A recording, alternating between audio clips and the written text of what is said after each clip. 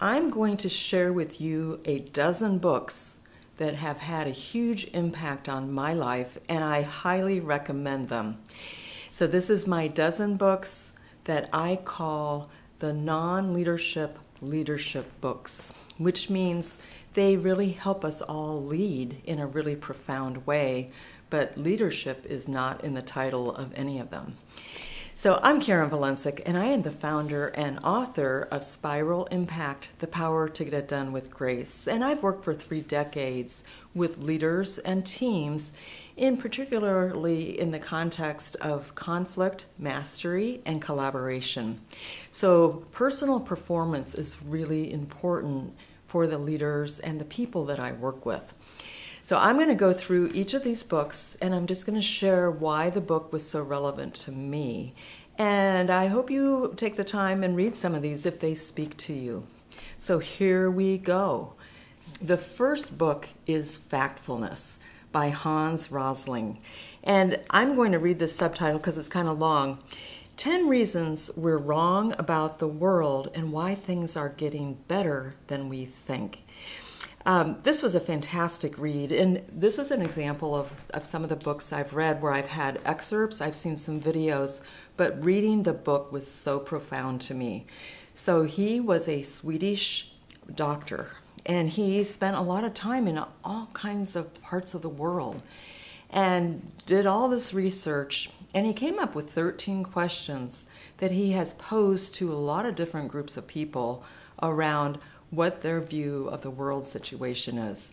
And most of the people, even the people that are out making decisions, answered those questions wrong. Now, I found this totally fascinating, and if you're in business, you should read this book because it's really going to tell you to look for the trends that are going on in the world. I want to offer a secondary title for this book, and I call it The 10 Instincts That Sabotage Our Critical Thinking Skills and Create Conflict. Really rich book.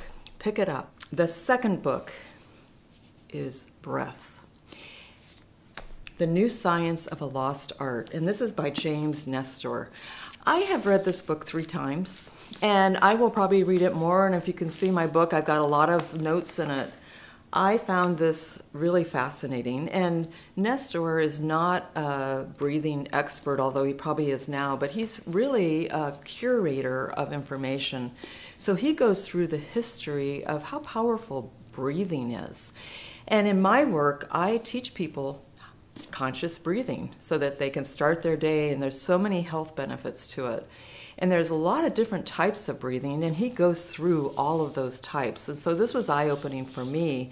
I practice breathing almost 10 minutes every morning, and I certainly learned a lot in this book. Highly recommend Nestor's Breathe. The third book, I don't have a physical copy right here, but here's a picture of it.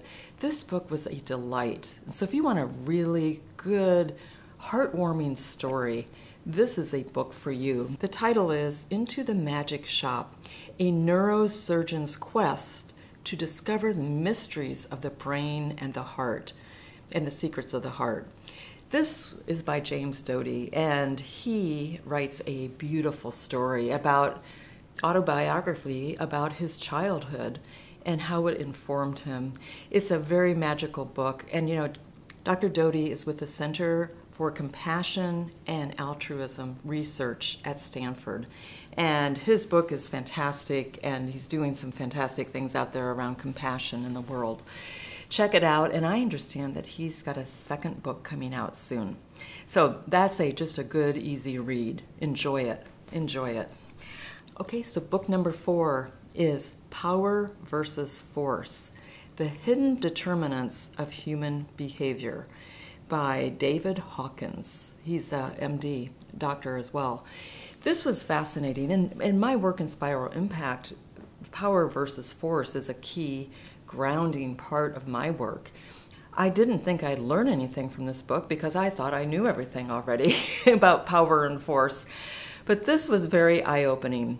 Now, let me warn you, for me, the first part of the book was a little hard to go through, and I'm going to say I skipped a couple chapters. But he did a tremendous amount of research using kinesiology, determining how people respond in the world with power or with force. And it's really eye-opening. He has a scale of 1 to 1,000 around when people use force to operate in the world and when they use power. And power is much gentler, actually, than you might think. And there's a mean point of 204, which is the average person. So this book is a really great read, and I'm not going to go into great detail, but again, be warned if you don't get into it right away. For me, it was just a little meaty in research at the beginning, but then I just found it fascinating. So check that one out. Okay, so number 5. This book is called This Naked Mind by Annie Grace. And I have to say, this book profoundly changed my relationship with alcohol. And I'm not going to say I totally quit, but I did totally quit for about 1.5 years because of just reading this book. Now I have much more of a handle. My red wine doesn't control me, I control it. And I've really reduced the amount of alcohol that I drink and my preference for it. You know, what I noticed with me, and it was during the pandemic, I found I was drinking at least a couple glasses of wine almost every day, and it kind of controlled me. I didn't feel like I had a big problem that I needed to go to some of those meetings that you hear about, but I did know that I was a little bit letting this control me. And I read in the New York Times about her book, and this book really transformed how I view alcohol in a way that's not about shame, guilt. And it really aligns with the work I do with Spiral Impact, because it's not about willpower. It's really about getting knowledge, getting support, getting centered, and really being clear on intention. And it's a very powerful book. I don't ever buy this book to give to people as a gift. I tell people about it, and I let them buy it themselves if they're interested. And I'll tell you, I have quite a few friends that have also had a dramatic impact on their drinking when they read this book. She also has some online courses and support for people as well. So as we come up on the first of the year, you may want to check that out. Okay, book number 6. I was a little off-put by the title of this book, Outwitting the Devil. It just seemed like a title that didn't attract me. This book is written by Napoleon Hill. Many of you will recognize his name because he wrote a very famous and classic book called Think and Grow Rich, which Andrew Carnegie actually urged him to interview people that were very successful, find out what made them successful. Fascinating with this book, his family wouldn't let this book be published for 72 years after it was written. And I think they released it in 2011 because they were afraid that it would ruin Napoleon Hill's reputation. Let me give you just a warning. When he uses that word devil, he's really referring to negative thoughts and habits. So I really enjoyed this book, and I hope you do too. Book number 7 has a special place in my... Okay, book number 7 really touches my heart. It's Journey to the Heart of Aikido, The Teachings of Ano Sensei by Linda Holliday. Now, if you don't know me, I am a practitioner of a martial art Aikido, which is out of Japan. And it literally translated, it's the art of peace or the art of reconciliation. And it's something that all of my work is all grounded in. And this book is just another level. It's not really about the technical aspect of the art, but really about the heart of Aikido. It may not be a book for everyone. Actually, I have it up next on my bedstand, and I read it at night if I wake up, and it just kind of really delights me. So that's another book that I have read multiple times. So number 8 is 10x is easier than 2x. And it's by Dan Sullivan and with Dr. Benjamin Hardy. And I actually heard Benjamin Hardy on a podcast, and it really was interesting. But the subtitle is How World-Class Entrepreneurs Achieve More by Doing Less, which doesn't sound really new to me, but I really found this book really helpful. A couple of the key things in it that have really inspired me is, one is that if you really want to improve 10x, then you need to quit doing 80% of the things you're doing. And I've been cutting out things that I had been doing. Really gets you focused, and that's his premise. Is if you spend your time, you spend most of your time, 80% of your time, in doing things that really matter, and cut everything else out, you have real focus to achieve. So one of the other things in this book I really love, that I'm talking about your past self, future self, and your present day self. I really love the idea that one is that your past didn't happen to you, it happened for you. And if you can look at your present circumstances and recognize that these things in the past happened for you, you can find the lessons in them. And then the also thing about thinking of your future self. A lot of people, including myself, we don't tend to see ourselves expanded in the future. We kind of see ourselves as something version of where we are now. I found this book really inspiring, and I hope you do too. Book number 9. This is one of the ones I've read most recently, and I really love this. It's called The Art of Learning, An Inner Journey to Optimal Performance. And it's by Josh Waitzkin. And if you've heard of the movie Searching for Bobby Fischer, which was about a chess player that kind of vanished, well, that book was written by Josh's father, because Josh was a very young prodigy in chess. When his father published that book, it kind of ruined his life, and he quit chess. But then he went on to go study Tai Chi. It's similar but very different than Aikido that I practice. He goes through his process of learning and study. It's not going to be like any other book or any other guidance that you're probably going to see. Enjoyed this book, and again, I love hearing people's stories about how they've gone through life. So this is, again, a really great read. Okay, number 10.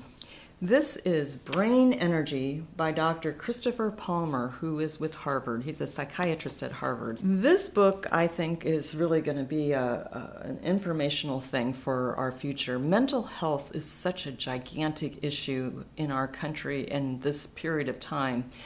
So the subtitle of this is A Revolutionary Breakthrough in Understanding Mental Health and Improving Treatment for Anxiety, Depression, OCD, PTSD, and more.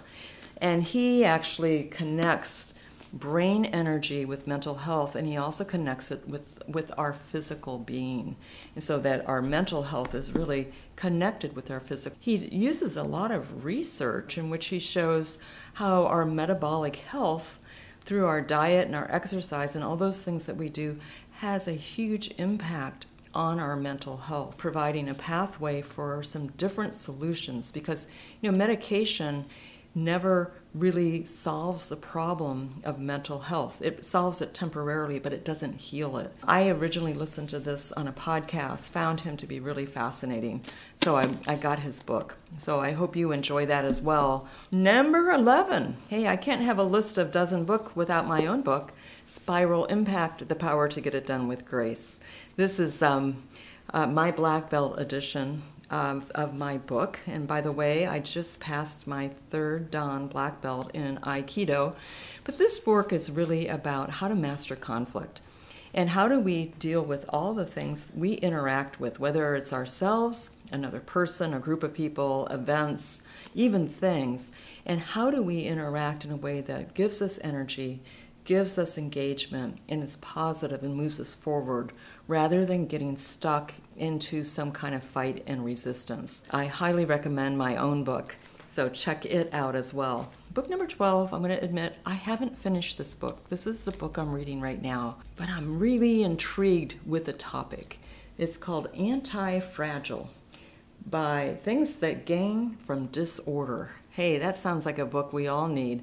And I really love the premise from this. And Nassim Nicholas Taleb is the author, and I am just really intrigued in terms of what this book has to share with us. But different than resilience, where we bounce back to where we were, this is where disruption really makes us stronger. And that really is aligned with the work that I do with Spiral Impact as well. So check this book out, and I might be writing more about this as I finish it. So those are my 12. I would love it if you would put in the comments what your most profound books have been recently, because I'm always looking for more books, and there's many out there. Well, so that is all I have right now. I'd really appreciate it if you subscribe to my channel and like this video if you'd like, and comment, because it helps me bring more videos. That is it. Until next time. Bye-bye.